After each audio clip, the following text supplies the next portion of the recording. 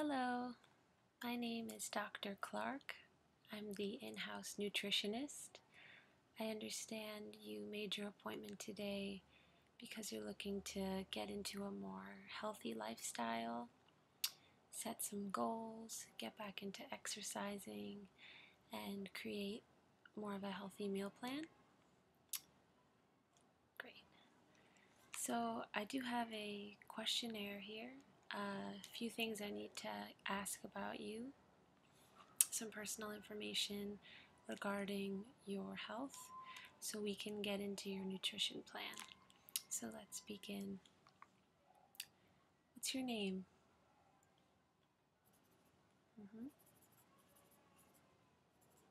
Your age? 29?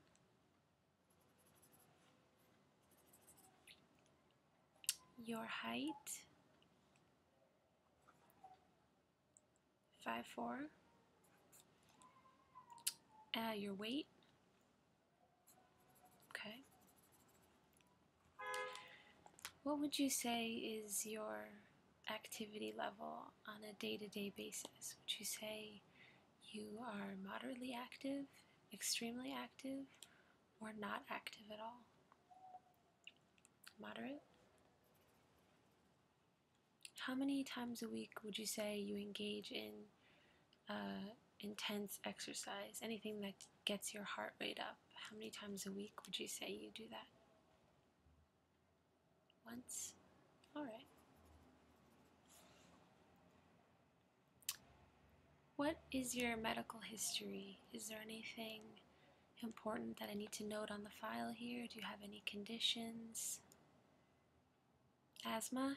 Okay. Anything else? Just that? Okay. How many hours a day would you say do you spend watching television? 2 hours a day? Okay. Would you say that you've ever felt depressed or sad in recent months? No? Good. What is your stress level on a daily basis? From a scale of 1 to 10, where is your stress level at? 7? It's pretty high. Okay. Would you say that it's work-related, home-related, or something else? Say it's work-related? Okay. What is your job? You work at a bank? Okay. How many hours of sleep do you get on an average weeknight? 6? 6.5? Okay.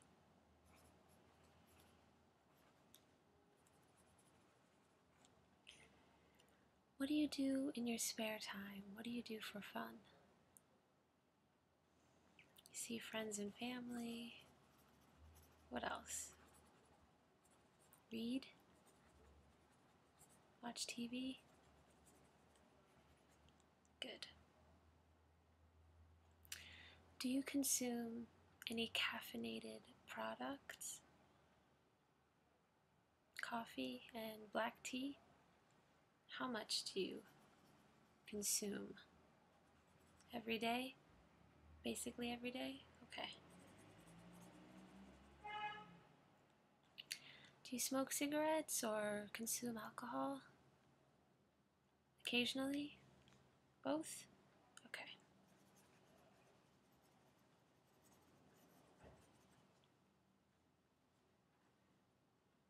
Are you a social smoker or just socially? Okay.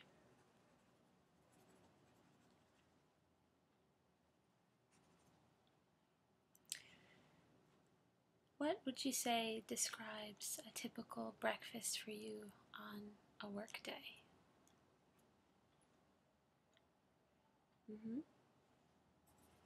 So you start with some coffee. Do you take milk with it? What kind? Half and half? Okay.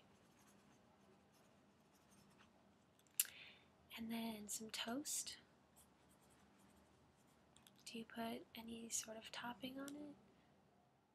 Butter? Okay. What kind of toast? Whole wheat or white toast or rye toast? Rye toast?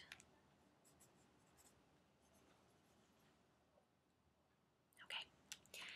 How about lunchtime? What would be a standard lunch for you on a work day? A sandwich? What kind? Usually turkey and cheese? What kind of cheese? American? Okay, what else? And a snack after that? Alright. What kind of snack? Usually some cookies or crackers. Depends on the day. Alright. And how about dinner time? I know this can vary a lot, but let's say last night, what was your dinner? Pasta? Was there any kind of sauce on it? With tomato sauce? And some bread? And some salad? Okay. And you had a glass of wine? Alright. Good. Anything else? After dinner, you had some chocolate pudding? Okay. Great. Thank you so much for answering all those questions. Next, I do want to go over with you some basics for creating a healthy lifestyle and food plan. I see your goal here is to lose 15 pounds and to just be healthier overall and gain some energy back. I do see an absence of fruit and vegetables, which is really important that we add that in. That's the most important aspect of attaining a healthy lifestyle, is having a well-balanced diet that includes fruits and vegetables and all the foods that are going to keep your body going. So I wanted to take a minute to talk to you about some superfoods that I'm going to add to your diet plan. We are going to be writing you a full plan with meal suggestions, and these are some of the items that are going to be included, so I just want to let you know about them. So the first one are blueberries and other berries. Really, really important for your diet. They contain antioxidants and fiber, and they really keep your body going on a daily basis. The goji berry is another berry. It contains 500 times more vitamin C than an orange. Another berry that I want to recommend for you is the acai berry, which contains 10 to 30 times the amount of antioxidants as 1 glass of red wine. You can put berries into your cereal, you can put them into smoothies, you can carry them in a little to-go bag with you to work. I think this would be a really good snack replacement for you as opposed to salty crackers or sweet cookies. The natural sugars in the berries will give you energy and are much healthier. So that's my first recommendation. Next, I want to recommend coconut, both the juice and the oil. You can cook with coconut oil as opposed to heavier oils. You can use coconut oil in place of butter as well when you're cooking. I do that. I think it works out really well. It's delicious and it's healthy. Coconut water has electrolytes and minerals that help your body move energy around so it gets to all of your cells. And coconut oil is a really good fat that helps to rebuild your cell membrane. So that's another item that's going to be on the recommended list for you. Next, I want to talk about avocado. Definitely a superfood. I hope you like avocado. Do you like it? You do? Okay, great. Avocados have essential fatty acids that help rebuild cell membranes. They also have vitamin A, folate, and fiber. Avocados are extremely filling, they're tasty, and they have minimal calories, so you get a lot of bang for your buck out of an avocado. And you can make a sandwich out of it, you can use it in salad, you can even put it into smoothies. It thickens the smoothie, you don't even hardly taste it. It's really good for you. Next, sweet potatoes. Sweet potatoes are super delicious. They are a member of the dark orange veggie family, and which means they pack in a lot of vitamin A, just like carrots. I'm going to recommend that you substitute any baked potatoes, white potatoes, with sweet potatoes, which have vitamin C, calcium, and potassium as well. And they're delicious, so I think that this is going to be a good switch for you to make, going from a baked potato with, say, butter on it, going to sweet potatoes. I do recommend, before you add any butter, sugar, maple syrup to that sweet potato, taste it first, and you'll see that it has a really strong natural sweetness, and it doesn't really need any additional sugar, butter, anything like that. It's really good just plain.